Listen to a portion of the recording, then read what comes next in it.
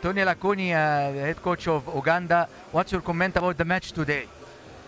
The Egyptians were quite superior over us. We didn't master some of the things that I expected us to do. I was disappointed with our middle attack and middle block especially. I thought we would do much better, and if we'd done much better, we'd have a chance. We had trouble receiving one of the captain of Egypt's serve. I think that was the biggest difference between Egypt and us, because she went and served a few times and we could not respond quite well. But I think our biggest problem was our middle attack didn't click today. So we have to work on that and hope tomorrow we can come back and do something in the middle. But today Uganda came back in the third set. How they came back late like this and they couldn't maintain?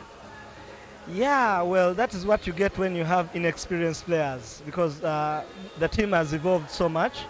2 years ago, we had a totally different team playing the Egyptians. Now, some of the Egyptians are still there, and the best players, and it's a lesson for us to be able to maintain the best players for a longer time, so that because you don't buy experience. So experience, they do things very easy and they score. So it's a big difference. Thank you very much. You're welcome.